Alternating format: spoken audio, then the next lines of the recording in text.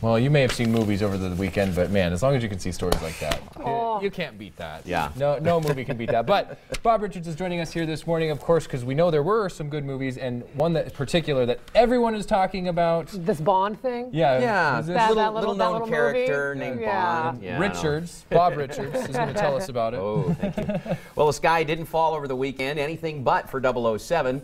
The 23rd film in the 50-year-old James Bond series had the best opening of all of them, wow, with $87.8 million. Worldwide, the film's already earned $500 million. Wreck-It Ralph fell to second place with $33.1 million, and Flight fell to third with $15.1 million. Skyfall gives a nudge and a wink to earlier movies in a hugely entertaining Bond film, maybe the best yet, and that's saying something considering this is number 23. Daniel Craig is quickly becoming my favorite Bond of all, although Sean Connery is still in first place by a nose. There are some amazing scenes, wonderful cinematography, and it obeys the rule of car chases. If a car chase takes place in a foreign country, it will crash into a marketplace, resulting in the wanton destruction of fruit and livestock. I love the awesome opening credits. Adele's theme song is the best since McCartney did Live and Let Die, and Javier Bardem sure makes a great bad guy. Plus, it mentions Idaho. By the end, it reorders and resets, and I'm really looking forward to the next film. I fell for Skyfall, 4.5 stars out of 5. The Details now at the Flicks is an odd black comedy starring the somewhat miscast Tobey Maguire as a doctor who is obsessed with the raccoons that are ripping up his yard.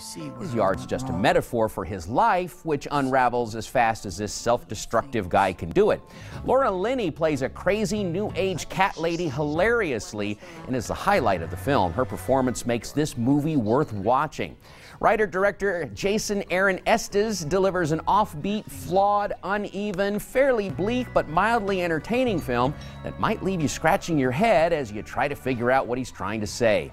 The devil is in the details, 3 stars out of 5. For my reviews, a look at this week's DVD and Blu-ray releases and more, head over to my website, bobrichardsmoviereviews.com, or you can link to it at idahoonyourside.com. So that $87 million opening, you know, just a little bit of money Pocket there. change for some of them. Is that one of the bigger openings It is the biggest. Of a Bond film, but I'm talking like, I mean... Yeah, it's a very good opening, but it's not the biggest opening. I think a huge opening is in the 130, 140 Still million. Though, but really getting there for this time It's almost 90 million. That is nothing to sneeze at. Yeah, certainly is it. Now, in the Skyfall, is it, you of course said it could be perhaps one of the best of the 23. Is it sticking with traditional Bond movies, or is it kind of breaking new ground? You know, that's the thing I love about the Daniel Craig Bond, is it changes kind of everything. He's mixed it up a little bit. He's a grittier, more macho kind of works. Bond. And it works. It works great. He's not just like that debonair suave right. guy. In a suit. He has a little of that anyway. Well, he is that, but he goes beyond that. Yeah, he's more of the action hero kind of guy. Definitely worth watching. I've heard that from every single person who has seen it this week. You're making me want to go see it now, because I was on the fence, but I do trust your reviews. So Trip to the theater in the works. That means a babysitter and all of that too. I know, right? It's worth it. Okay. Thank you, Rob. Coming up next on Good Morning